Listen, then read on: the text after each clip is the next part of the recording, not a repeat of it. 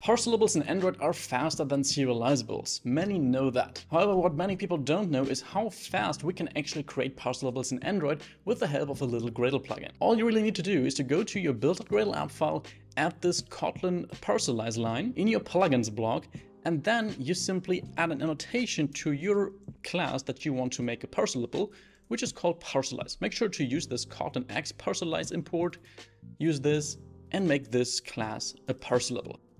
Then the Gradle plugin will do all the rest for you, so you get all the benefits from a parsable while not needing to specify the serialization logic on your own. Like these Kotlin and Android tips? Follow for more.